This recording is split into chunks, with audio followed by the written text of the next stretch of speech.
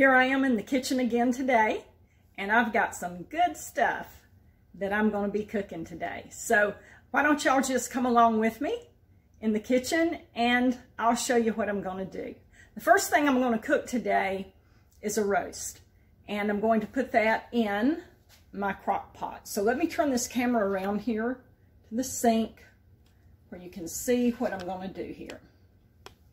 Okay, I've got my roast right there in the sink. I need to get it out of the package.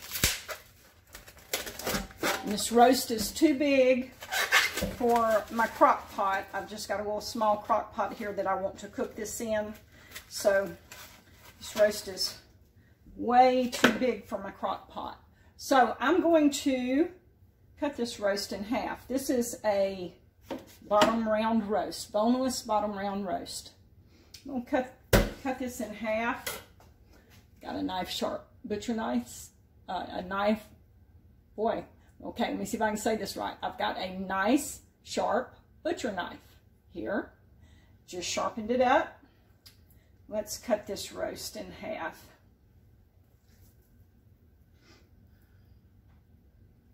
Okay. Sharp knife is nice to have when you're doing stuff like this. All right, it's just slicing right through it.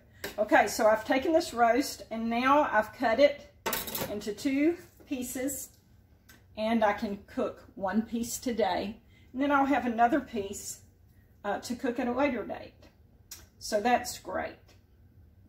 So I'm thinking, which one am I going to use? They're both about the same size. Okay, I think I'm going with this one.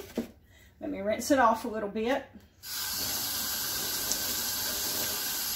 You're supposed to rinse your meat off before you cook it, when you take it out of the package, just in case there's any bacteria, germs, or anything like that on it. Okay, so I've got my meat rinsed off. Okay, I'm going to put it in my crock pot right here. Let me see if I can scoot my crock pot over where you can see it better. Scoot it a little closer, maybe. You can see down in it. Possibly.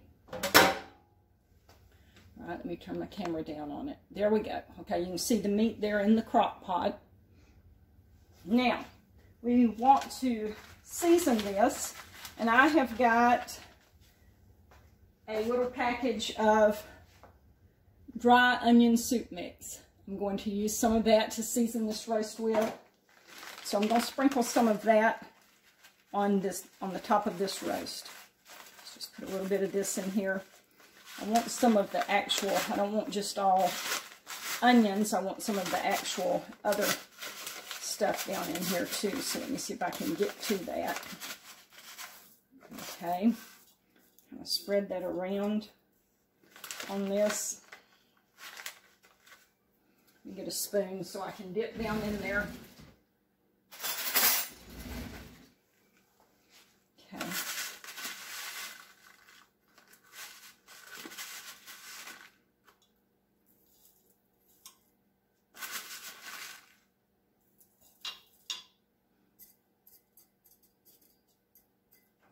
This onion soup mix is a good seasoning. You know what? I think I'm just going to put it all on there.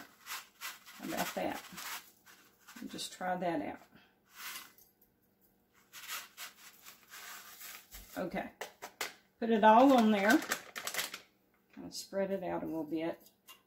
And this onion soup mix, it has a lot of salt in it, so you're not going to need to add any salt to this. Okay. And I want to show y'all something. Let me scoot this back out of the way so I can show it to you. I want to show y'all something that is very exciting to me. I'll lean over here where you can see. It's very exciting to me. I love this kind of stuff. And that is, I love to be able to use any wild herbs or fruits or anything that just grows out in the woods. I love to forage for that and use it in my cooking. So I have today some wild garlic and some wild onions that I'm going to use in this recipe. So let me show you. Okay, this is a piece of wild garlic right here. Now, these roots here, I'm going to cut up a little high above these roots so that I can take this root part back out into the yard and plant it, and hopefully it'll grow again. So this wild garlic grows in my yard, my backyard. And then I have these little wild onions. They grow in my yard as well. See these little wild green onions? They're real small, but there they are. And so I'm going to clean these and cut them up, the garlic and the onions, and season the roast with that as well. So I'm going to start on this garlic first of all. We'll start with this. Okay, so I want to cut this off. I'm going to plant that again. So let me stick it over here to the side. And I'm going to have to peel a layer off of this garlic here. Let's see here how I need to do this. Let me rinse it off first.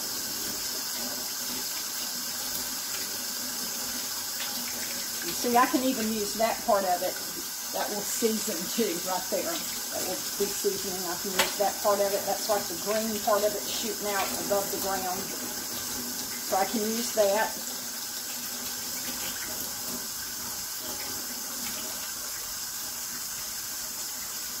See if I can get this outer layer off of the garlic. I may have to kind of just peel it with my knife, it looks like. That's what I'm going to have to do. Ooh, boy, that smells wonderful. Now, this wild garlic and wild onions,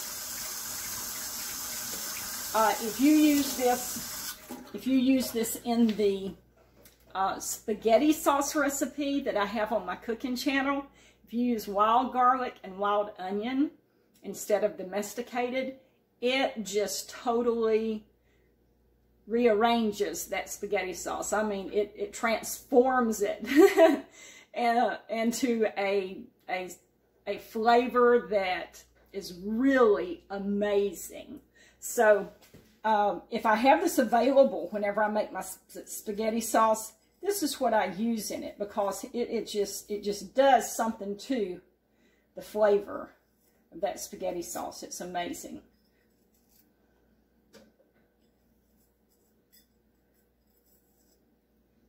Okay, I'm just about to get this peeled. Right, let me rinse it off again. Okay, so here's my piece of wild garlic.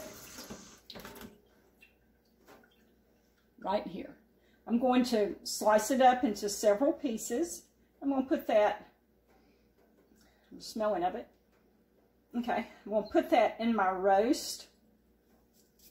I'm going to cut some little slits in my roast and put this garlic in it. I won't use it all in this recipe, so the rest of it I will just put in the refrigerator to use later. Okay, so here we go. I should have actually done this before I put this onion soup mix on the top of this, but I forgot about it. So I'm just going to reach down in here and just cut like a little slit right here. And I'll just take one of these little pieces of garlic and I'll slip it down in that little slit. I'll just poke it down in there like that. We got it in there, and I'll do that in a couple of more places.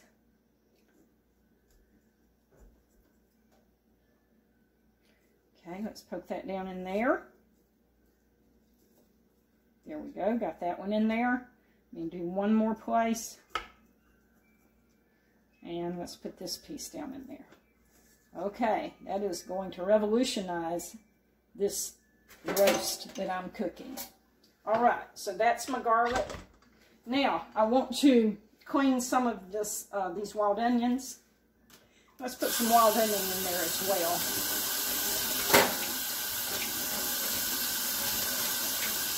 Okay, it looks like the outer layer of these wild onions is just going to kind of peel off. That's good. That's great.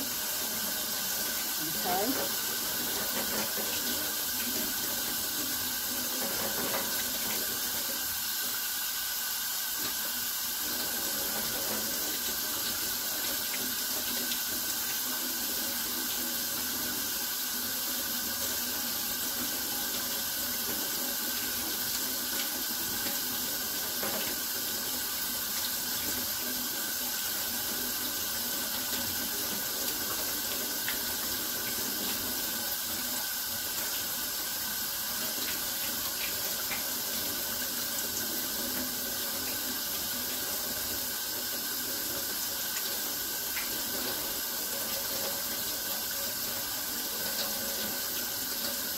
Like it's going to take me a minute or two to get this done.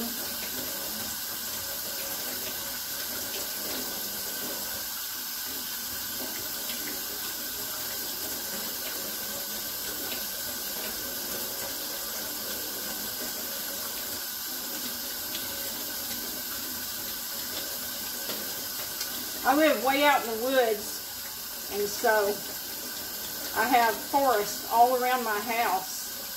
And I can go out and find all kind of wild edibles just right here around my house. And that is so neat to me. I really enjoy that.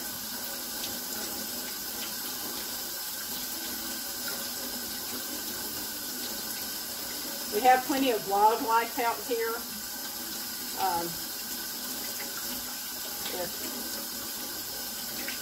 If you like wild meat, deer, squirrel, rabbit, trying to think, doves, quail, and I know some people eat possum, some people eat raccoon. We have those out here too. So you could just live off of the land out here where I'm at if you needed to or if you had to. You could actually do it. We have poke salad that grows out here wild, just a big bunch of poke salad that grows out here. We actually I have turnip greens that grow in the spring and in the fall. I don't have to plant them. They just spring up on their own. And what that is my dad years ago, when he and Mama lived here, and me and my brothers and sisters, he planted turnip greens every year. He loved turnip greens. And so these turnip greens that spring up now every year are left over from when Daddy planted turnip greens when he lived here. So that's interesting. And the turnip greens, you know, they produce their own seed. So every time they grow, they produce flowers and the seeds, and those seeds fall to the ground and produce more turnip greens. So we've just got a crop of turnip greens that grow here on their own every year. And then I have collard greens that I planted last spring, and we ate them through the spring until it got too hot, and they grew all through the summer, but they don't taste good in the summer. The flavor's not good on collard greens in the summer. They're good in the cold weather. So, okay, I've got these clean. I'm going to cut these little roots off of them. I probably should take these little roots and throw them back out there too, and let them grow. Let them sprout back up. But I have my collard greens. They grew through the summer. It's starting to cool down a little bit, and they grow better in the cool weather, and the bugs don't get on them in the cool weather. So there's just a lot out here, a lot of food out here that you can just eat without having to go to the grocery store and try to buy something. So that's nice. I really enjoy being able to have my own food like this.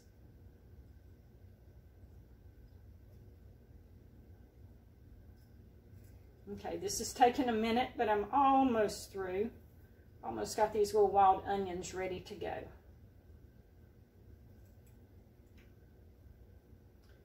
All right, this is the last one. Okay, here we go.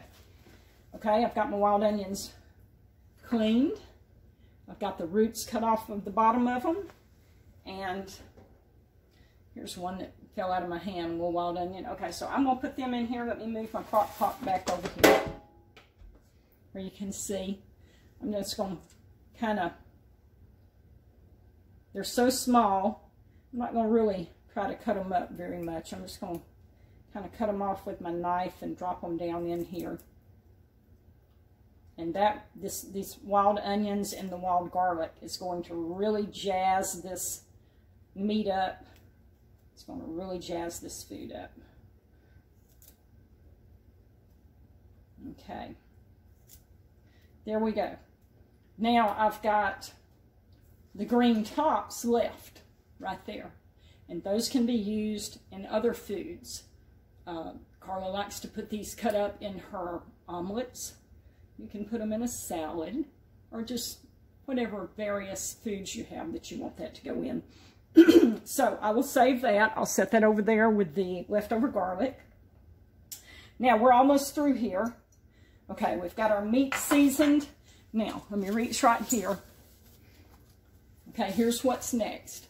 I've got onions that I've gotten washed. Not onions, carrots. Carrots are washed. Let's stick them in there next. There we go. And I've got potatoes that I have washed, and I've cut the eyes out of them so they're blind. They cannot see.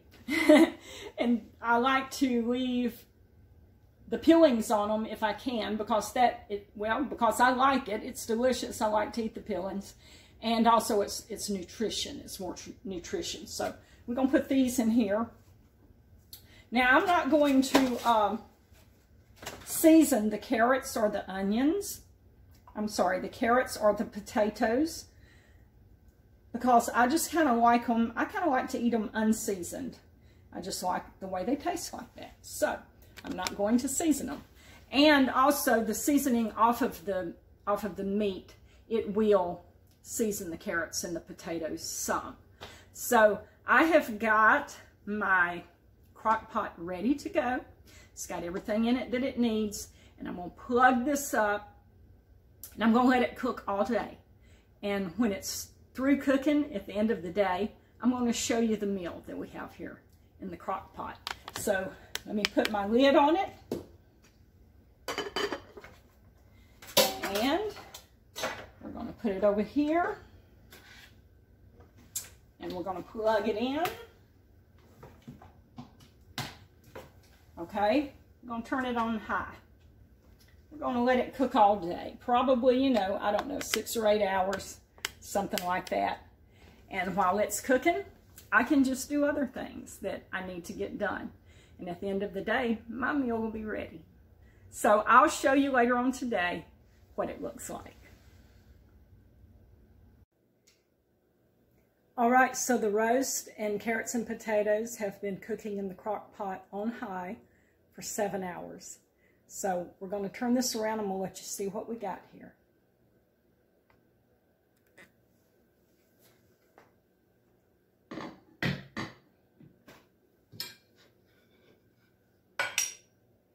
Okay, here's a potato. Let's see if it's tender. Yes, it is. Okay, there you go. Here's some carrots. And they're tender as well. They're done.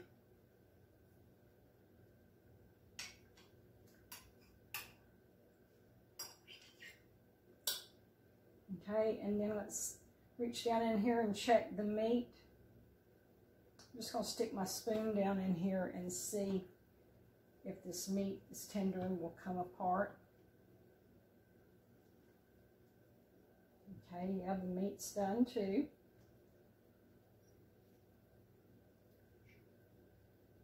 There's a piece of the meat right there. So you've got some potatoes, carrots, and roast. And then there's plenty of broth down in here. You can get some broth and put it on your potatoes and carrots and meat. And if you want to, you can take some of the broth and make gravy with it and put it over your meat and your vegetables. But this is my crock pot supper, and it's ready to eat. Okay, hope you enjoyed this video. We'll see you next time.